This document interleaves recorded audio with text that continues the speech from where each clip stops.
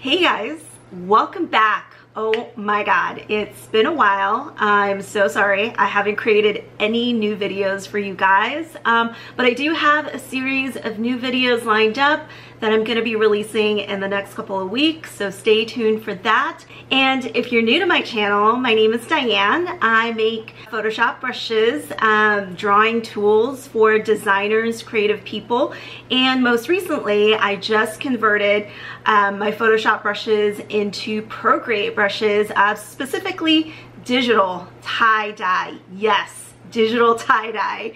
So I'm gonna go ahead and link below this video so you can check it out on Creative Market. That's where I sell them. For the purpose of this video, I did want to walk you through, and for also people who already have purchased the brush set, I wanted to walk them through how to use it, how to set it up in Procreate, and so let's go ahead and dive right in. Alright, so after you download the Procreate digital tie-dye bundle as zip file, once you unzip it, there's going to be a PDF Procreate guidebook on how to install these brushes. So if you scroll down, there's two different ways that you can do it. I always recommend people to download the product zip files onto your desktop.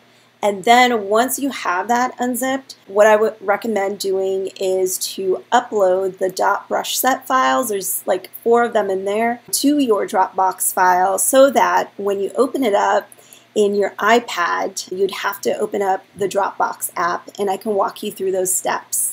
So once you're in Dropbox, go ahead and locate the .brush set file, and then what you're going to do is you're going to click on the 3 dots, and then you're going to click on Export, and then you're going to look for Procreate. So let's go ahead and copy to Procreate.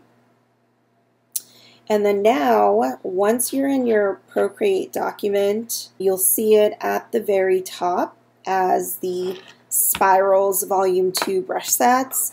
Alright, so once you're there, you can go ahead and choose the brushes you want. I like to choose the Spiral Loop Large or the Spiral Loop Upside Down. And then I'll choose one of the colors that I have here already, and then I'll go ahead and tap with the Apple Pencil, and then I'll click on the arrow at the top left, and then I'll resize it a little bit and then rotate it around, just so that you know, I can get different compositions, and this is kind of like my go-to brush. This is one of my favorite brushes. You can do so many things with it. So for now, I'll just put it right here on this right side.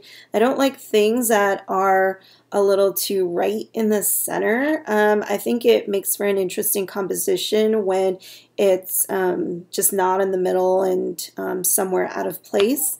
And then the other color that I'll choose a lighter color for the next one. And then let's see here. So I can choose a Spiral Loop Large. And then for this one, I'll put it in a separate layer just so that I can move it around. So I'll tap it. Whoops. So do you see how I got a double? You can go to Undo on the bottom left corner and then tap it again. And then you'll get something a little bit lighter. But if you tap it again a little bit harder, you'll get like a double. So try to keep the pencil straight. There we go. And then I'll get the arrow tool. I forget what that's called. But you can resize it just a little bit. And then on the bottom, there's the flip horizontal or vertical. And so in this case, I'm going to try horizontal to see how that looks. And then you can resize it, place it in other areas. Then you can kind of just move it around, you know, to get the composition that you like.